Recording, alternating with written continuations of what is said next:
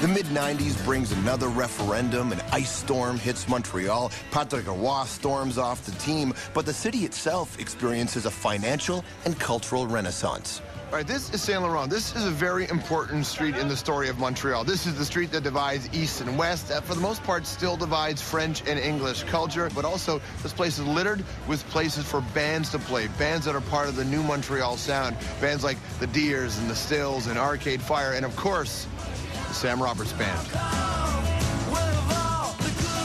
What cultural factors play into, you know, the rise of so many great bands? Maybe toiling away in obscurity for years gives you a pressure-free environment in which to create. You know, all roads are leading to Montreal for independent rock, it seems.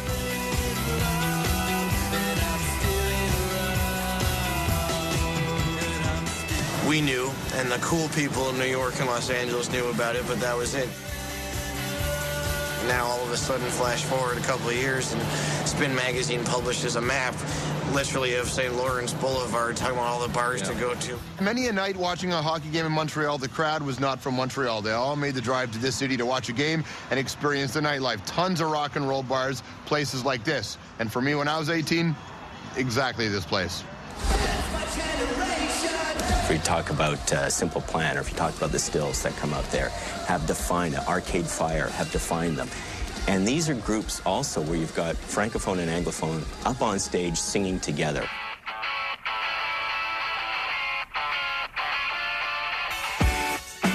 We'd start rolling in Toronto or Vancouver, and people are like, have you ever heard of Malajib?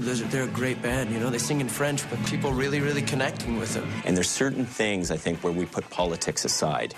And whether it's when you get on the ice or you get on the stage. And those are moments where we show what we can accomplish when we're working together. I think everyone gets along.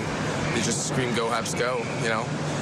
It's not French, it's not English. It's just go Habs go. And in cinema, Quebecois and English Canadian filmmakers are collaborating on box office hits. In Lord of the Rings, you know, I wore the old beat-up white classic Montreal Canadiens t-shirt. I would wear that under the Aragorn clothes.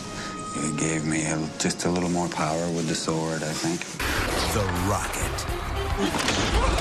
Things have to change! When I decided to do The Rocket, I already felt that he meant more.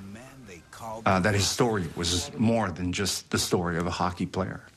I want the Rocket! Maurice Richard inspired me in everything by his way of wanting to win and to be serious about it and passionate. He's my hero. Et c'est un privilège pour René et moi ce soir de vous remettre cette rondelle en main.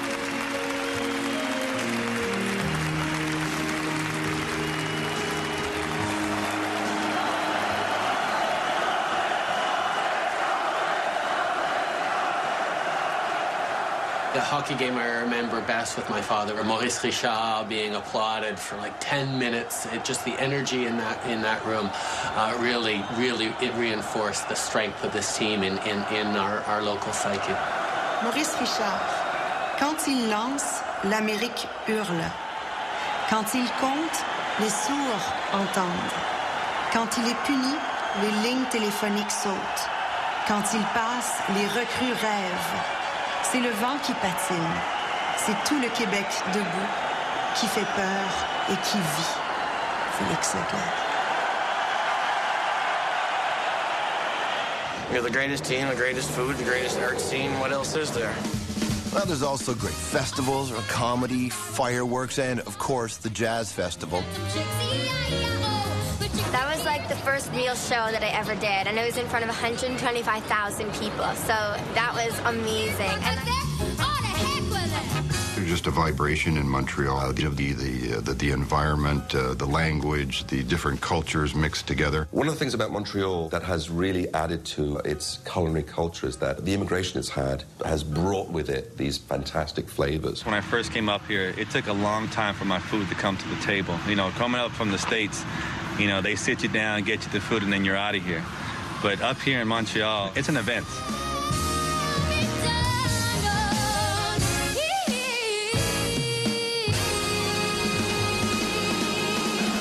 before this was a movie theater, was a hockey stadium, and I truly believe that the 24 Stanley Cups that we have are the spirits of them are absorbed into this ground. I think we should bring the spirits of Geoffrion and Richard.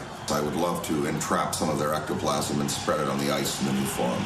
And while the Spirits did take a while to find the new arena, legend has it they arrived at the Bell Center when, after a long battle against cancer, Captain Saku Koivu returned to the ice. I was at that game where he made his return, and anybody who doubts his heart, just look at what he's done and what he's accomplished. Not only for what he's done on the ice, but also what he's done off the ice with his charity work and stuff like that, yeah.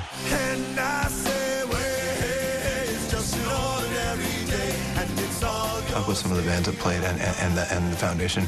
The headliners were Great Big Sea, who are from Newfoundland. We basically offered our services to anything he wanted to do. And, Sam Roberts, who's a local rock and roll guy, and they set the tone for the night, which was really a lot of fun. We had a great night, and we've raised some money. We mutually respect each other's efforts to make the local community better. I want to read a passage from your book where you talk about this team being sort of a metaphor for Canada, a fine example of different ethnic and linguistic groups working together to achieve great things. Language and cultural differences never cause problems between the players. And then you go on to say you're always proud to be a Canadian and a Canadien.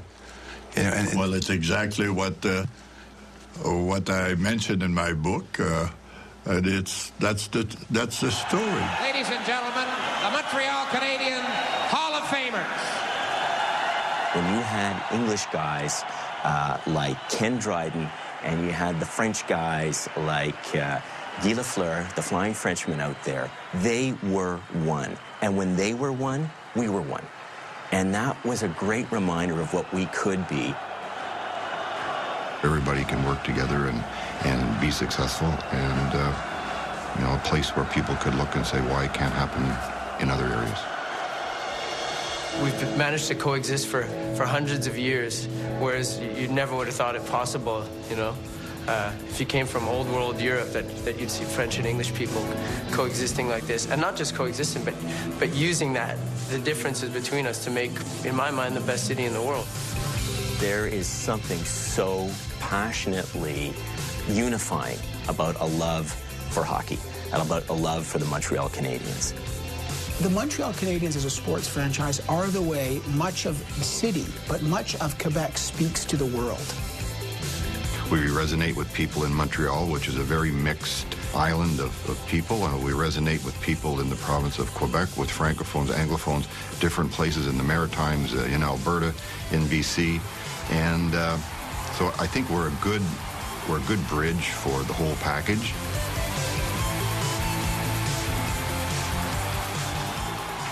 The Montreal Canadiens, 100 years, 100 stars. And it's always important to remember, it's not just the names on the back, but it's also the crest on the front and the faces in the stands. No matter where you go around the world, people are wearing the red, white, and blue. And even the most ardent Habs hater has a begrudging respect for the most storied franchise in NHL history. And trust me, as a Toronto kid growing up a diehard Habs fan, I know all too well how hard that can be. Thanks for watching.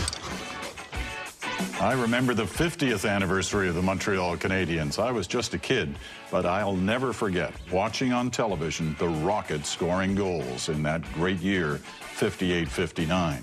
Well, 50 years on, 100th anniversary of the Montreal Canadiens, and the country is still as excited as ever. Happy anniversary to the Habs. City of night, 1,000 colors, ocean of light among the shadows.